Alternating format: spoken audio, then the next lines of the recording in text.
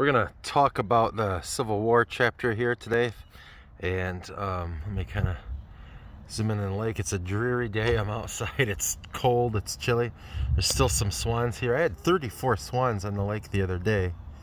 You can still see some out there doing their thing. I don't know how many are in the lake today, but a lot less than the 34. There's some ducks and geese and things like that in various spots. And all right, but hope everyone's doing well with the new lockdown stuff, and hope you guys are staying positive. But let's get to chapter 15 here. And so here we go, guys. Chapter 15. There's this belief that democracy is failing in the world. Some of the European powers that had turned towards democracy have already kind of failed and reverted backwards into some sort of a dictatorship, or whatever you want to call it. You know, even kind of look at like Napoleon and how that kind of fell apart with the French Revolution. And so there's this kind of belief that democracy is failing in the world. And one of the prime examples that these European elites give is they look at America and our dysfunction between the North and the South, and they kind of use that as an example of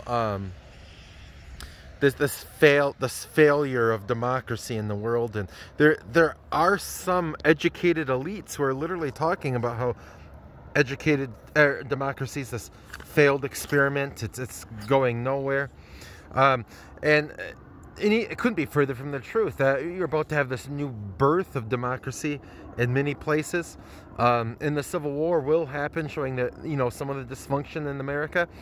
But on the other end of the Civil War, as bad as it is, on the other end, we're going to come out a stronger country. All right, guys. So another thing here is King Cotton. So King Cotton, a lot of Southerners believe they have this like special advantage because of King Cotton. Remember, cotton, you don't have like these space age fabrics yet, like polyester and things like that. It's basically silk, rare, expensive, wool, itchy and scratchy, but easy to get your hands on, and then cotton, which you can make it nice and smooth. And so everyone wants to wear cotton because it's now affordable, from the cotton gin created at the turn of the 1700s to the 1800s. And but the South, the American South, supplies 3/4 of the world's cotton supply. And because cotton is such a big deal, that gives them a huge world influence. Britain has massive textile mills. The Northeast, places like Massachusetts, have massive textile mills. And the South believes, because they have King Cotton, the most important, arguably the most important export, certainly the most important export of the United States at the time. There's this belief that if the South got into a fight with the North, Europe, France, Britain would come running to the aid of the South because they don't want their cotton supply disrupted. However, this isn't going to be the case. And it's not going to be the case because Britain had already started making preparations for this. They had warehouses full of cotton. They bought a bunch of cotton and backup extra supplies. But they also had started trying to plant cotton in other places like Egypt, and cotton in India, which they did find some success with. So Britain was able to get, you know, it never really hurt them too bad. You get these people called cooperationists. These are Southerners who want to break off, but they want to break off in unison. That, like, let's get all slave states on the same page, then break off and form our own independent slave country, independent from the North. Whereas on the other hand, there's these people called secessionists. And the secessionists are these people who are kind of like firebrands. We should break off. We're unwavering in our support for the breaking off, and we should break off any way we can, piecemeal, you know, one state at a time if necessary. So the secessionists are a little bit more firebrands than the cooperationists. You guys can see I took part of my dock out. You can see it's right there, a little 8x8, and I can have it as a floating raft, and sometimes the kids and I will take it out in the lake together. But all right, now guys, enter the election of Lincoln. Lincoln never says, this is the biggest misconception, is number one here. Lincoln never says he's going to free all the slaves when he runs in 1860. In fact, he says he can't. He says illegally the president can't. He does say slavery is immoral. He says if slavery isn't wrong, then nothing is wrong. He says, the country can't survive, can't long endure, half slave and half free. But he never says, I will free all the slaves. He says, legally, the president can't. It's protected by the Constitution. What he does say, what greatly upsets the South, is that he will stop the expansion of slavery westward. He says he's going to stop the expansion of slavery westward. And the North already has far more people. There are more people moving from the South to the North and vice versa. There are far more immigrants moving to the North. So the North is already controlling the House of Representatives. They're already controlling the Electoral College. In fact, Lincoln wins the 1860 election. He's not even on most southern states' ballots. And the ones he happens to be on, he doesn't do very well in. Not surprisingly. But the fact of the matter is, the North has won the population game, so they're dominating the Electoral College. He doesn't need a single southern state to win. Doesn't need a single slave state to win.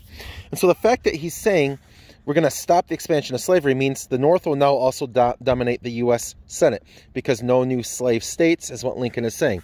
No new slave territories, no new slave states. Plus the fact that Lincoln is saying things like, if slavery isn't wrong, then nothing is. It's greatly upsetting the South. And although Lincoln never says he's going to free all the slaves, part of the misconception comes from the South at the time, including their major newspapers and so forth, are saying he said that he's going to free all the slaves, but he never does. The South is accusing Lincoln of lots of things that he never says he would do, including forcing racial amalgamation, which is like that. Some Southerners are literally saying that Lincoln was going to force you to marry people of the opposite race to force equality. Lincoln never says anything even remotely close to that.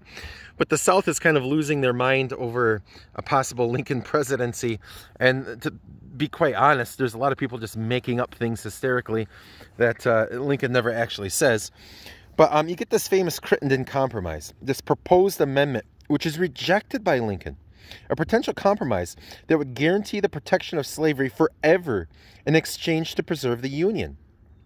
It's not really well supported in the South, but Lincoln says no to the Crittenden Compromise. This concept that, look, we'll guarantee slavery exists where it exists forever. And then there's no need to break off. Lincoln balks at that. The Confederate states break off. South Carolina is the first. The 7 states in the Deep South break off. After Fort Sumter, 4 more Southern states will break off. So there's going to be 11 Confederate states. Not all slave states break off. The slave states that don't break off are, let's just start in the east and move west: Delaware, Maryland, Kentucky, and Missouri. West Virginia doesn't exist until the Civil War. Western Virginia doesn't want to break off the country. Virginia votes to break off the country after Fort Sumter. And so to make a long story short, West Virginia breaks off of Virginia so West Virginia can remain in the Union. And technically they keep the institution of slavery. So that would be 5 slave states now that do not break off the country: Delaware, Maryland, West Virginia, Kentucky, and Missouri. So the Confederate states break off. Jefferson Davis becomes their president. He had been like a former senator. He had been like a former Secretary of War. So basically, guys, here, Jefferson Davis is kind of known for like micromanaging a lot of people and like, hey, you're my friend, I'll give you a position even if we're not qualified. Oh, you're not my friend, I'm going to give you a harder time. And so a lot of people think Jefferson Davis could have done a better job leading the Confederacy. He does not. Whereas Lincoln doesn't even care if people insult him as long as they're doing a good job. Hey, I want the best person doing the job. I don't care if you insult me. Whereas Jefferson Davis, my friends are doing the jobs. And if you're not my friend, I'm going to make sure you get fired or have a really bad time or get demoted or whatever. Fort Sumter is the spark that sets off the Civil War. Now, the tensions have been building up. The causes of the Civil War are things like the North and South feuding over the expansion of slavery. The North and South feuding over things like the 1850 Fugitive Slave Act. But the spark that sets off all these tensions is Fort Sumter. It's a man-made island in Charleston, which is South Carolina's biggest harbor, the second biggest harbor in the Confederacy. New Orleans being the biggest with the whole Mississippi River.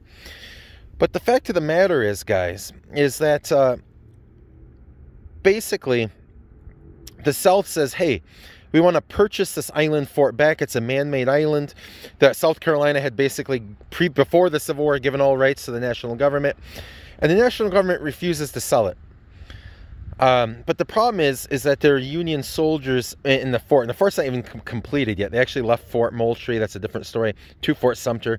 Because it was Fort Moultrie was kind of like in a dangerous spot. And Fort Sumter is a slightly less dangerous spot, being out in the middle of the harbor. But Lincoln notifies the Confederacy that, hey, he's going to peacefully resupply the fort with food, medical supplies, things like that, but no weapons or ammo. And the South chooses to fire on the fort before Lincoln can resupply it, which is the first shots of the war. The South fires the first shots of the war. Lincoln didn't want to fire the first shots of the war because the fact of the matter is a lot of Northerners kind of thought, well, if the South wants to break off, let them. Good riddance to those people. And the fact of the matter is, if Lincoln fired the first shots, the North might have not been in favor of fighting the war. But when the South fires the first shots, the fact of the matter is, geez, the North just gets their, what the South would say, their dander up. We want to fight. How dare they fire the first shots? And so you kind of consider this, guys, and you have to think about it. The South really probably made a mistake by firing the first shots, because the North just goes from kind of like, yeah, we shouldn't go to war, to bam, in favor of war. And they actually parade the flag from Fort Sumter, which had holes from it, from the shelling, that when the Confederates shelled the fort, they parade the flag around the North, and people in the North are just so incensed by this. What are the advantages? The North, they have the industry. They have close to 90% of the industry. They have a stronger navy. They have far more railroads and connected railroads. They have more money. They have more population. And we always think of the South as agricultural, but the North was just as strong agriculturally, except they grew things like wheat, whereas the South was growing things like cotton and tobacco. And yeah, food too, but the North was growing like food, and the South, much of it wasn't food. It's still, cotton's valuable, but by the end of the Civil War, the Southern Army is literally starving. But this is a huge, the South, they know the terrain. They're fighting on their home territory. They're close to their resupply lines. The North, farther from their resupply lines. The South can fight in the defensive. The North has to invade the South. The South breaks off. If the North says, no, you can't do this. If the North says, no, democracy means sometimes you lose elections and you can't just break off willy-nilly. The South, if they break off, they're down there by themselves. The North has to go down south, force them back into the Union, kicking and screaming. So the fact of the matter is, the South can fight in the defensive. You have to come to our home turf. We can get behind forts. We can dig trenches. We can do this. We can do that.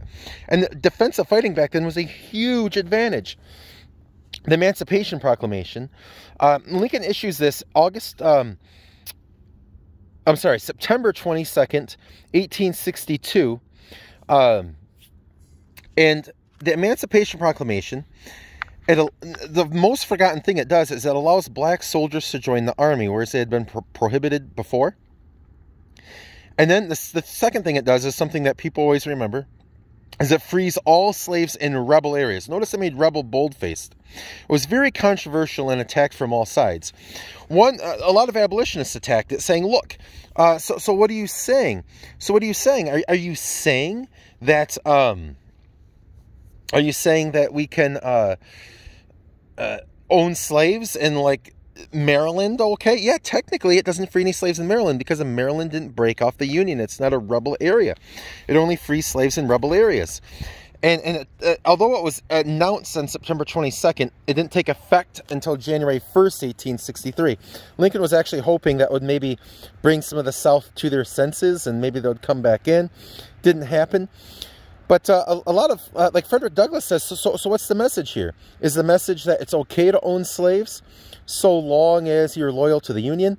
But a lot of other people attacked it. You're just going to enrage the South more. You know, how dare you allow blacks to fight in the Union Army and give them guns? And that's going to upset the South more. How dare you? This war is about preserving the Union. How you shouldn't make it about slavery now. The North initially fought to preserve the Union. Slavery becomes a goal of the war only halfway through the war. Ending slavery becomes a goal for the North, but only halfway through the war. And so this is issued after the Battle of Antietam, which is kind of a draw, but Lincoln had actually written it months prior and wanted to issue it, but his cabinet said, wait, it looks like we're losing the war. It looked like a last act of desperation. Lincoln declares Antietam a victory and then issues it publicly.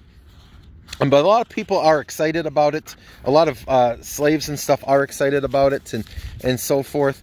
But here's another catch. Technically, the Emancipation Proclamation frees slaves in rebel areas, but you still need the Union Army to go down there with an army and free slave by slave, plantation by plantation, for the Emancipation Proclamation to go into effect. Because you can't actually, like think about this for a second. The Declaration of Independence, did it instantly free Americans, or did America have to fight the Revolutionary War and win the Revolutionary War before we were actually independent from Britain? You see my point? Gettysburg and Vicksburg are these twin victories. Gettysburg, the South invades the North, repulses them at the Battle of Gettysburg. The North captures Vicksburg, the last holdout on the Mississippi River. Now the North can send boats all the way up and down the Mississippi River, pretty much unvexed. New York City draft riots, and this shows you just kind of like how bad the kind of times are. Irish immigrants are opposed to the war. They don't like the draft. And a lot of Irish immigrants, especially after the Irish immigrants did not like the Emancipation Proclamation, you're going to free all those slaves, and then they're going to move north, and they're going to take my job here, my factory jobs in New York City. And so the New York City draft riots, the Irish attack, they attack various playing things. They attack free blacks in New York City. They attack draft locations. They actually attack a black orphanage. They hang a black man chanting hurrah for Jeff Davis. Sunburnt troops from Gettysburg, not like the whole army, but some sunburnt troops from the Battle of Gettysburg had to be detached from the Army of the Potomac, sent to New York City to put down the draft riots, which were predominantly Irish immigrants. So you can see like the tensions and the problems. And the anaconda policy versus aggressive defense. The North is trying to like strangle the South. We have a naval blockade, so they can't sell cotton, and they don't have factories, so it'll be harder for they can make some guns, but they can't make enough guns. So we're going to cut out their supply of guns, and then we're going to capture their capital, and we're going to kind of like strangle them. Versus the aggressive defense. The South's in the defensive, but they'll look to go on the offense whenever they can out of the defense. Greenbacks to help fund the war, to create paper money not backed by gold, not backed by silver, to help fund the war. Very controversial at the time, but to help pay for the war. McClellan, he's this former general of Lincoln's, and they constantly butting heads. He insults Lincoln all the time. He gets fired, rehired, fired. He's very timid on the battlefield, which is why Lincoln fired him. He was great at training men, but he was just too timid on the battlefield. But he actually runs against Lincoln in 1864 as a Democrat opponent to Lincoln, the Republican. And the fact of the matter is, McClellan loses. But it was a very interesting election, having McClellan being, the former general. The Civil War kind of comes down between Grant and Lee. They neither start out as the top general for their sides, but by the end of the war, Grant's a top general for the North, Lee's a top general for the South. Lee's considered this great, audacious, attacking general of the South. Grant's kind of like this persistent underdog who's just always aggressive. And Grant kind of wears down Lee. Grant maneuvers a lot. Eventually, Grant, with his superior numbers and maneuvering, get Lee cornered, and Lee surrenders at Appomattox Courthouse. The Sanitary Commission, the federal government works with private agencies to help kind of take care of all the sick and wounded. And remember, more people die in the Civil War from disease than actual enemy bullets and things like that. And like part of the Sanitary Commission, it's not just helping the sick and wounded soldiers, also the camps. Like a lot of these soldiers' camps would do things like not have the latrines where the men are, you know, excrementing their waste, not far enough from water supply sources. You don't want to drink water that can be contaminated. You can get cholera and crap like that. Guys, Clara Barton, she gets nicknamed the Angel of the Battlefield. Clara Barton, she's this great woman. She's like for women's voting rights. She does so many great things. But the newspapers at first call her a prostitute. The battlefield's no place for a woman. But the Union soldiers love her, Clara Barton. In fact, the #1 name of a daughter of a Union soldier during the Civil War veterans was Clara. And she would go out in the battlefields and tend to soldiers while the fighting was still going on. In fact, at the Battle of Antietam, a bullet passed through her dress and missed her, but hit and killed the man she was attending to.